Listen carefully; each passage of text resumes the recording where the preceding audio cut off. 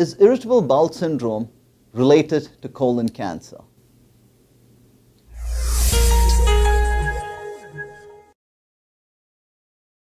Another question that I get is with regards to irritable bowel syndrome and colon cancer.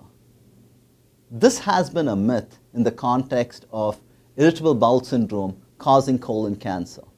None of the data supports that. About 1 in 6 individuals in the United States have irritable bowel syndrome, and hence this is a common problem. However, this is not a risk factor for developing colon cancer. However, one of the things that irritable bowel syndrome is mistaken for is inflammatory bowel disease, which if you Google in IBS, both of them pop up. Now, inflammatory bowel disease is a totally different entity which deals with Crohn's disease and ulcerative colitis, and these significantly increase the risk for developing colon cancer.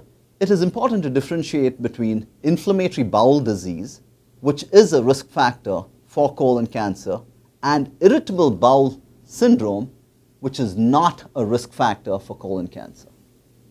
For an interactive tool to learn more about your colon cancer and your personalized treatment options, go to mycoloncancercoach.org.